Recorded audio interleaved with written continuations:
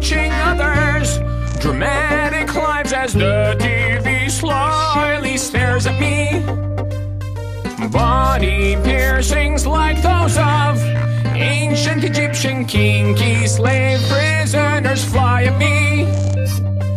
Placing a thorn upon her head, slashing her wrist, rolling around on her cavity. Being chased by little kids, playing miniature toy accordions, her destiny. I abhor the horde who calls herself reality. Reality TV. I abhor the horde who calls herself reality. Reality TV. Fundamentally mental, deprived of meaning, hedonistic, theatrical entropy. The gaining of false confidence from the failures of others, cheering, no, that can't be me. I abhor the horde who calls herself reality. Reality TV.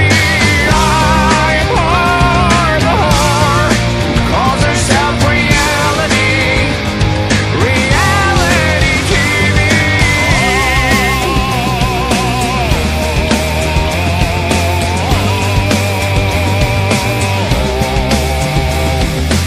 A genetically mysterious horde of specimens sharing their empty lives with me.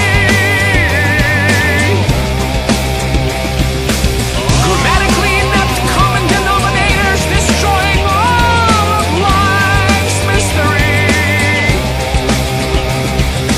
Body piercings, those of the ancient kinky Egyptian slave prisoners fly at me. Nipples, tongues, testicle cheeks.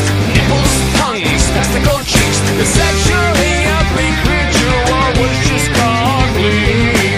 Body piercings, those of the ancient kinky Egyptian slave prisoners fly at me.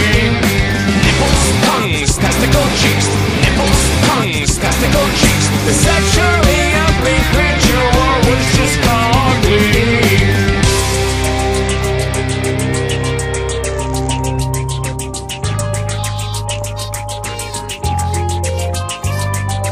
Buzzing from watching others' dramatic lies as the TV slyly stares at me. I am hard.